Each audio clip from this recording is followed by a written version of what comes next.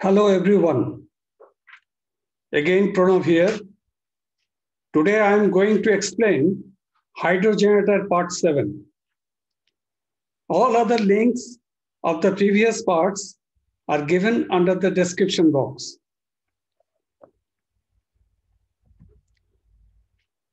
Technical insight of Roebel Transposed Bar. Normally, the armature winding of HV generator consists of multiple strands of insulated separately and transposed using Roebel transposition in order to suppress losses caused by eddy currents and circuiting currents. Calculation of such losses requires the distribution of circuiting currents which differs from strand to strand. The Roebel bar structural phenomena allows to increase machine efficiency and consequently energy savings. The stator is wound with double layer windings. The coil close to the air gap is called top coil, and the coil for which the position is toward the slot bottom is called bottom coil. Top coil and bottom coil are insulated from each other. The slots are surrounded by saturable iron. A double layer winding is one in which there are two separate coil sides in any one slot. A given coil has one coil side in the upper half of a slot, that is in the top layer nearest to the air gap, and its return coil side lies in the bottom half of the another slot, that is in the bottom layer. There are two types of external flux in the slot region. One is radial flux, the flux which is entering the slot from the air gap, and it can produce very high circulating currents in the top coil, especially in the strands that are close to the air gap. Number two, transversal flux. Flux on the bar which is produced by other bar in the same slot, that is the transversal flux in the top coil, which is produced by the bottom coil. In contrast to the top coil, in the bottom coil, it is the transversal flux that is the main source of producing circuiting current. Now, in the slot region, if there is no transposition, then high circulating currents as produced specially by the external radial flux will ultimately lead to the burn of the machine. With the influence of high circulating currents, the magnetic coupling between the top and bottom coils or bars would have become higher than expected, and thus the circulating currents of one bar is likely to impact the circulating currents of the other bar in the same slot. In case of 360-degree transposition in the active part, that is in the slot region, the circulating current at the bar would have become zero. The effect of the transposition in the end region has made to reduce the circulating currents in the bar. So, losses of the winding with transposition in the end region are comparatively much less than the windings without transposition in the end region. The minimum circulating current and losses is achieved in case of 360-degree transposition in the slot region together with transposition in the end region.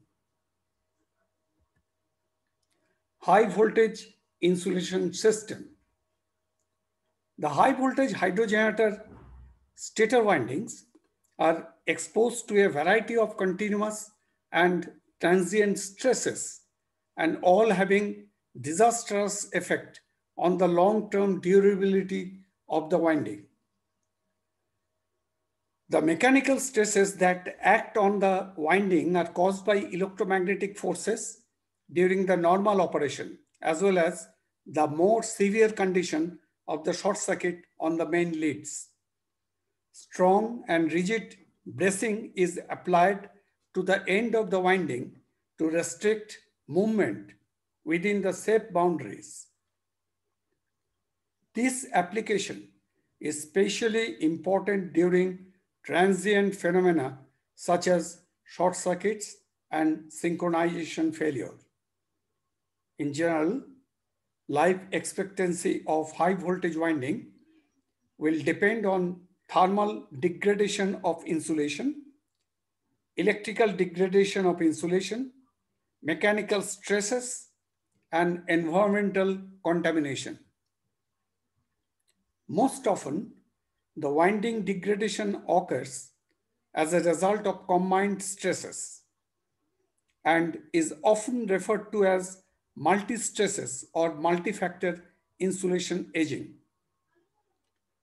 Modern insulation systems use thinner, more homogeneous insulations which withstand higher voltage stresses while providing much improved thermal conductivity and better heat dissipation.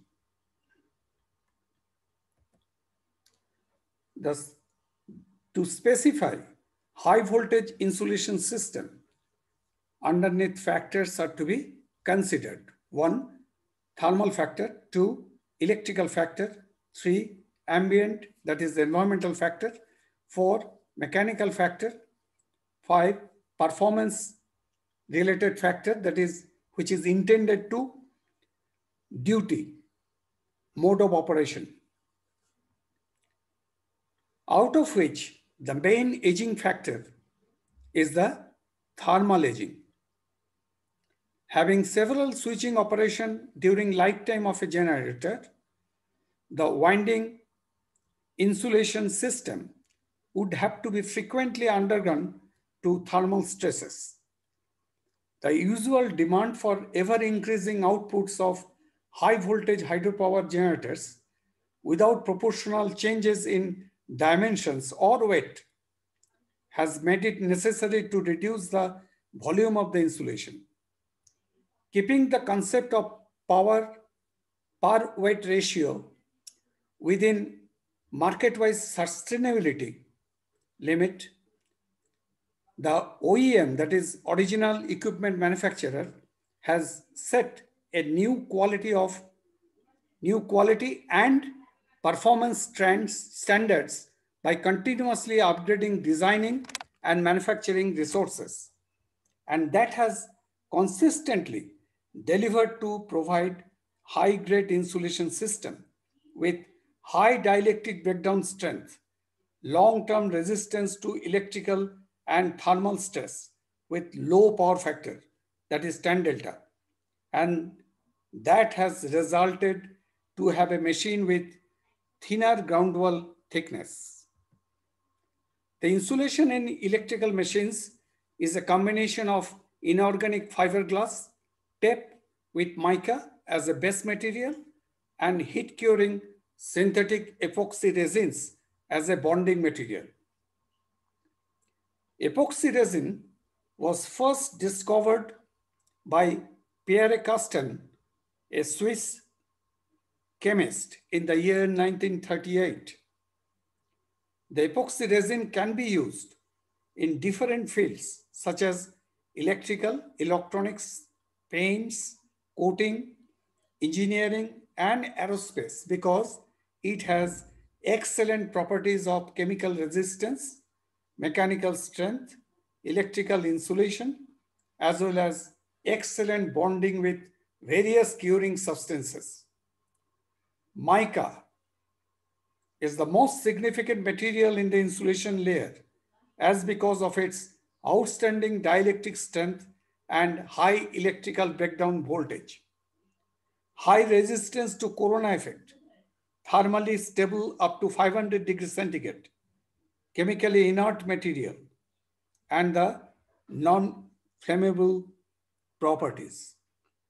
The mica can theoretically sustain an electrical field of 140 kV per centimeter. The crystalline structure of mica forms in several layers, and these layers can be split or delaminated into thin sheets. The mica layer does not have high mechanical strength and needs a support that ensures its holding, that is, holding capacity. However, mica is then mechanically strong in compression, but relatively weak in tension and bending. Fractures or cracks or creepage paths are the most common sources for dielectric failure. Note, the shortest possible path between the two conductive components measured along the surface of the insulation is termed as creepage path. And what is creepage distance? The shortest distance along the surface of a solid insulating material between two conductive parts is represented as creepage distance, which is also sometimes referred to as leakage distance. Mica may be formed into tapes by baking mica, splitting or platelets with glass or polyester tapes, or it may be formed into a paper-like material called mica paper or mica mat. The reconstituted mica layer is bonded to a flexible support such as fiberglass tape or PET tape. PET, that is polyester terephthalate. Not PET tape. What is PET tapes? PET tapes combined with rubber or acrylic adhesive are available in a wide range of thickness and colors. PET tapes are thin, which offers great tear and puncture resistance. PET tapes are comfortable and conformable with high dielectric strength and ideal for securing phase insulation in a motor or generator end-winding region. Thermal capabilities range from class 130 degrees centigrade, that is rubber adhesive, to class F, that is 150 degrees, 55 degrees centigrade acrylic adhesive. The tensile strength for these products is superior. Double-coated PET tapes are ideal for securing insulating material as slot liner. Now, synthetic mica is available in market, which appears to be primarily considered in high temperature applications, that is over 1000 degrees centigrade. Such reconstitution may have lost certain properties of the original mica. The mica tape is not able to sustain the theoretically indicated electric field, but it has retained its other important properties.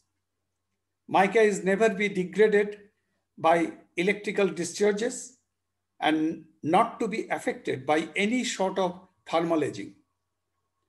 All other elements which are added to the mica are only to help the mica to stay in a situation where its properties can be exploited. Fiberglass is a layer which provides the mechanical properties. The wrapping of copper conductors with mica and fiberglass tapes is not enough. The surrounding air must be replaced by another material which should have to be better insulation properties. In addition, this material must be in liquid form in its initial state to creep into all the voids, and solid in its last state to seal the insulation wall. This is the reason for which resins such as epoxy resins or polyester resin are used. Different types of pre-impregnated, that is resin-rich mica tapes are commonly used as ground wall insulation. Mica tape, when is exposed to high temperature, its resin content breaks down without impairing the high temperature electrical insulation properties of mica. Moreover, the mica tape generates no toxic products. A. Electrical insulation. The fiberglass baked mica tape has the property to withstand its dielectric strength, which remains to be constant up to 380 degrees centigrade. Dielectric withstand capability is reduced by half at 700 degrees centigrade and reaches sustainable electrical field of 5 kV per millimeter towards a temperature of 1000 degrees centigrade. Chemical resistance. B. Fiberglass baked mica tape is resistant to water, chemically neutral, non-toxic, and entirely free of halogens. Its inherent properties remain intact up to a radiation exposure of 109 rad. Rad means radiation absorbed dose. It shows excellent resistance to acids and alkalis, to mineral oils and solvents. Only exposure to sulfuric acid, and from which it is to be prevented. Ground wall insulation system.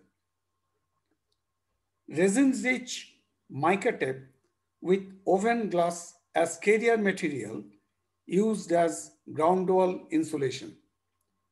Synthetic resin bonded mica tape is equivalent to 2.4 kb per millimeter. Consists of small mica flakes that are deposited on fiberglass baking tape. Once the tape has been wound on the conductors, the synthetic resin is cured at elevated temperature and pressure. This technique offers the possibility of manufacturing almost void-free insulation that can withstand high dielectric stress. Silicon rubber is also used specially in application that needs to withstand high temperatures.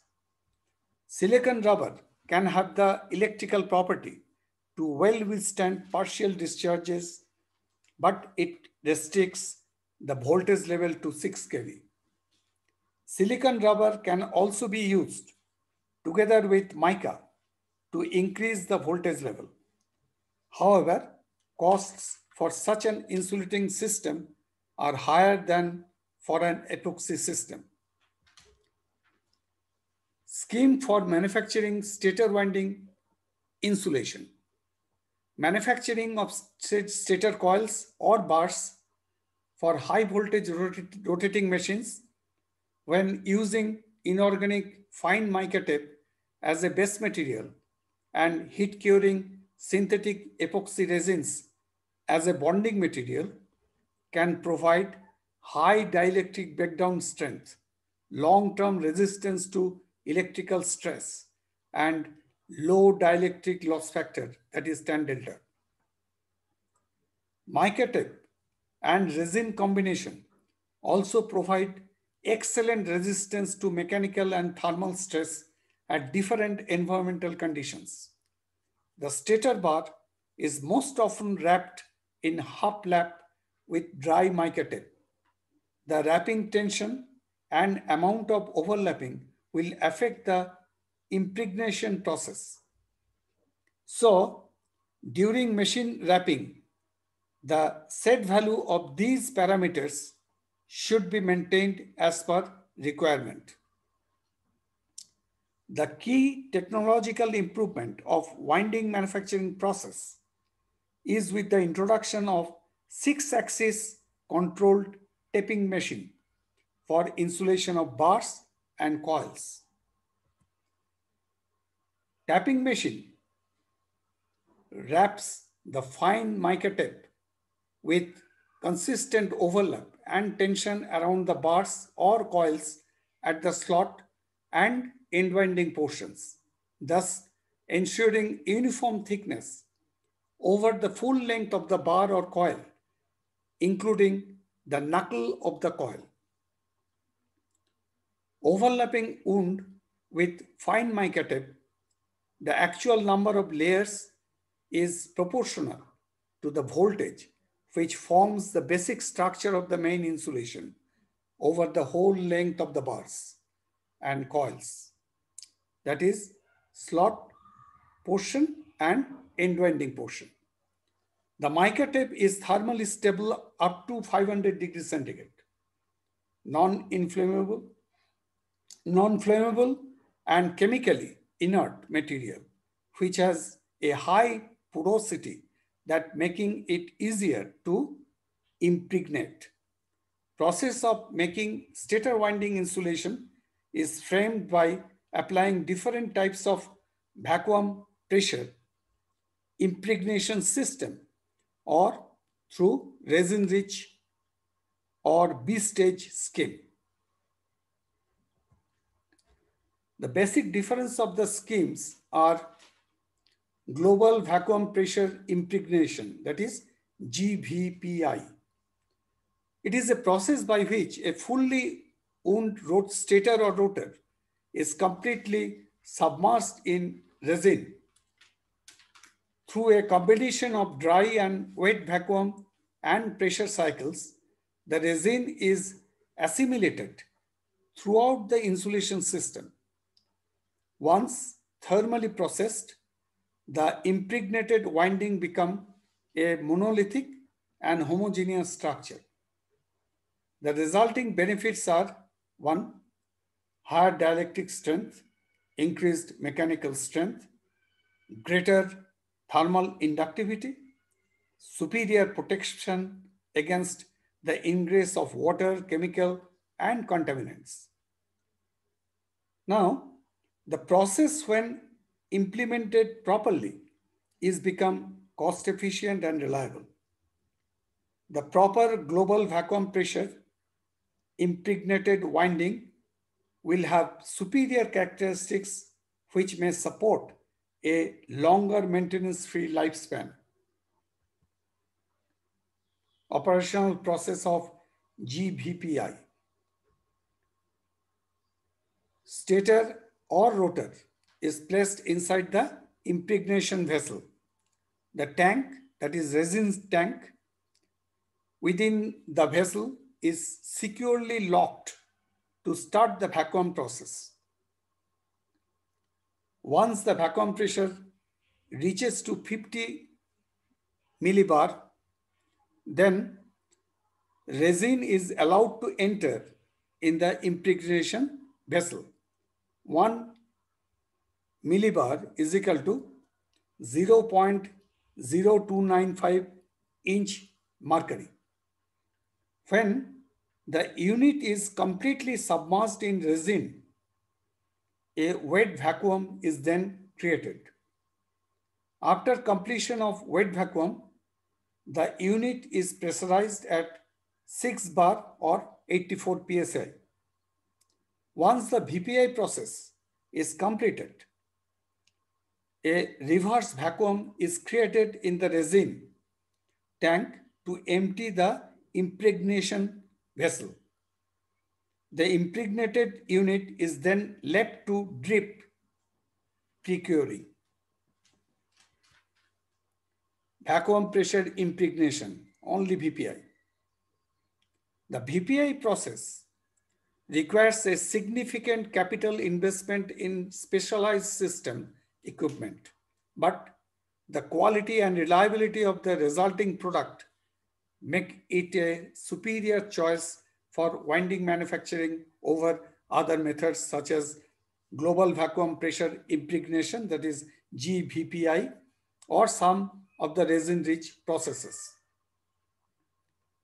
The VPI process involves four distinct steps. One, the insulated conductor coils or bars are placed into the VPI chamber where each coil or bar is heated to drive off any moisture or volatiles. Then the vessel has pulled to vacuum to drive out any trapped air that might cause pockets or voids.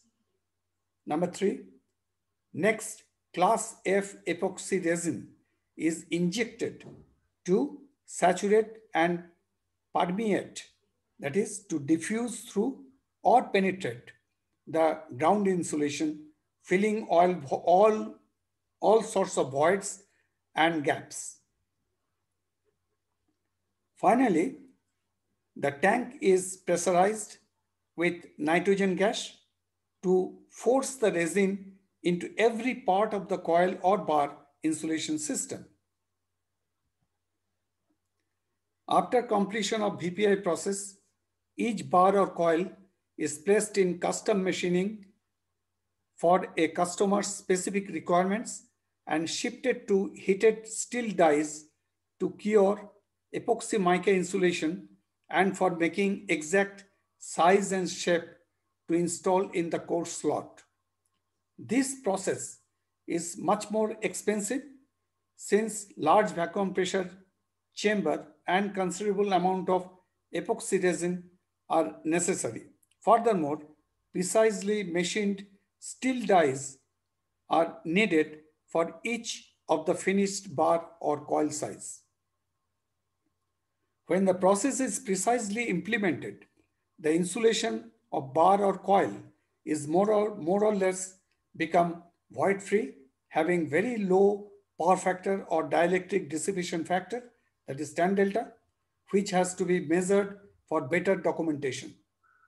This system also has the advantage to have easy removal or replacement of an individual bar or coil if failed during testing without damaging the core itself.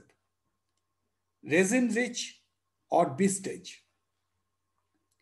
This insulation system is basically comprised of insulating steps that are already preloaded with epoxy resin. When such type of insulating tapes are applied to bars or coils and with the subsequent heating, the preloaded resin starts to liquefy and flowing all through, and then with pressure and temperature, the insulation is eventually cured. Expensive autoclave is to be arranged for applying the exact pressure to have a desired shape and formation of the bar or coil. Execution and process engineering. To have better sustainability in the hydropower modernization market, the optimum quality and performance standards has to be set with engineering reliability and cost-effective execution during manufacturing of hydropower generators. Design should be made with excellence to provide enhanced mechanical and electrical capabilities on all sections of the stator winding, which includes internal components of stator bar, slot section bar surface grounding system, end winding electrical grading, necessary electrical clearance, phase connection rings, and electrical characteristics of the insulation, that is, long-term resistance to electrical stress. Influence of humidity on insulation system, both stator and rotor, can also be highly important to consider. In manufacturing stator winding with insulation of thermal class F, that is 155 degrees centigrade, has become highly automated, and that should be carefully monitored process to ensure a void-free high dielectric insulation system. The manufacturing process is taken up with two consecutive stages. One is the first process stage. Vacuum pressure impregnation is the first step when the winding component is subjected to heat and pressure for drying in an autoclave under vacuum. This process phase is done with extra heating. Complete removal of moisture and air from the dry tapes without resin will have to be ensured, thus improving the quality of the main insulation. After that, the resin is pumped to the impregnation vessel where the coils or bars are impregnated with a very low viscosity resin that fully saturates the mica ground tape. Latter pressure is increased to about 4 bar, that is 0.4 megapascal. By means of injecting nitrogen, 1 bar is equal to 1.0193 kg per centimeter square, that is 1 megapascal is equal to 10 bar. Second process stage. The next step has to be contributed to have a complete curing of the impregnated resin through controlled heating. The ground wall mica tape contains an accelerator. By heating the accelerator or curing agent, accelerates the polymerization until the complete curing. Mobile molding machines are used to control the shape and size of the finished product.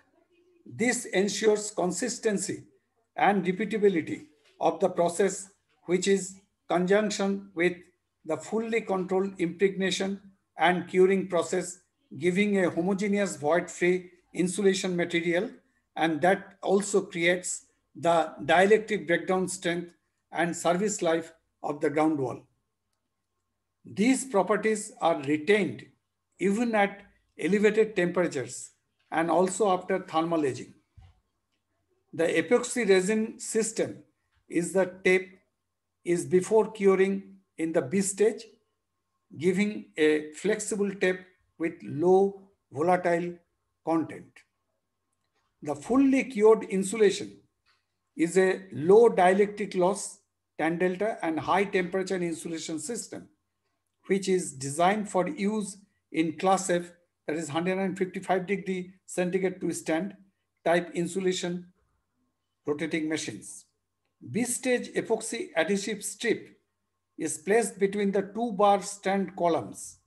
The transposed bar is then placed in a heat press device that aligns and solidly bonds the strands to one another in the bar section. After pressing, the bars are shaped to exact dimensions as compatible with the slot size and formation in a fully programmable bending machine. Let's stop here, further to be continued at later stage.